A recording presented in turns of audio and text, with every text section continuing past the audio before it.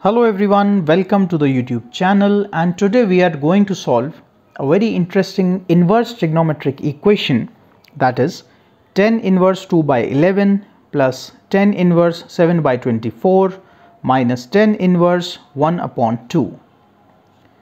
So this is a very interesting example of inverse trigonometric function that can come in mathematics Olympiads across the world.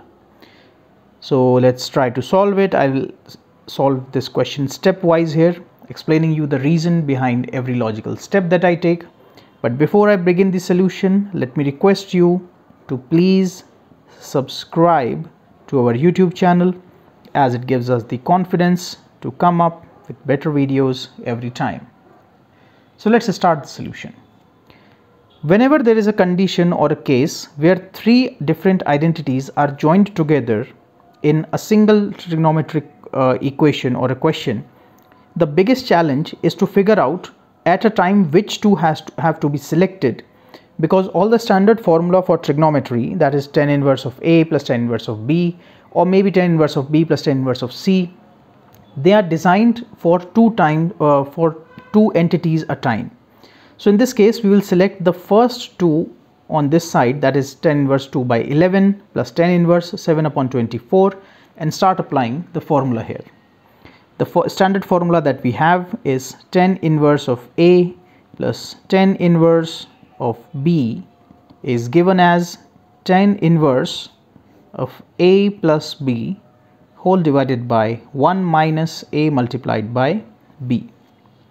So we will apply this formula in the initial two parts of the question.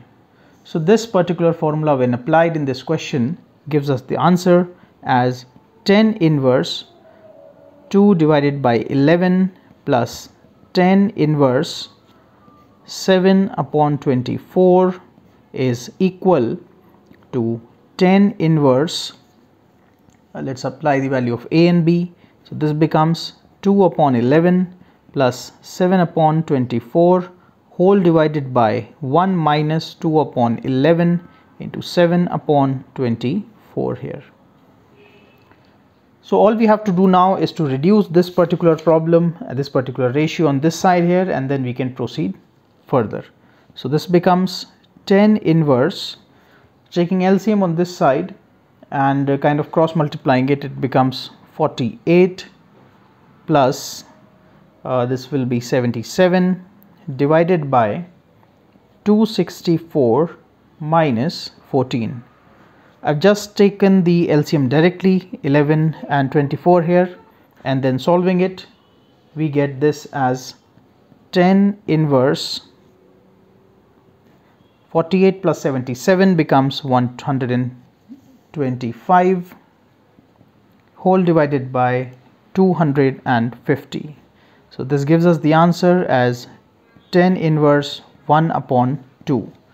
So that means in the initial question itself, on adding these two terms, the initial two terms, we get tan inverse of half, and the third term is minus tan inverse of 1 by 2. So that means this particular problem here has now transformed into tan inverse 1 upon 2 minus tan inverse 1 upon 2.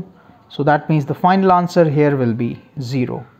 So I hope that you really like this question. For more such videos on maths, please subscribe to our YouTube channel so that the videos reach you timely. Thanks for watching. Bye.